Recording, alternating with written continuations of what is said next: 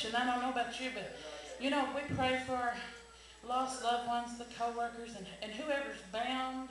Even if you're not lost, you can be bound by things and need deliverance. And good people, I was bound for years by depression. The Lord delivered me, but I still had it, you know, while I was there. But there are people who need deliverance and healing and to be saved, and you can tear off the roof for them. The Bible said the man was sick with palsy, and his friends went down and said they broke it up.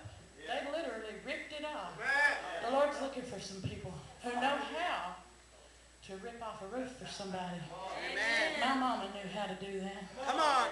Well, she prayed for me for many years, and then every situation I could get in that I needed deliverance from, I knew my mama would rip off the roof for me. Come on. Come on. When she left me, I had to learn how to do it myself. Yes, come on. I praise the Lord we can tear off the roof. Yes, hallelujah. He'd lain there so long, but he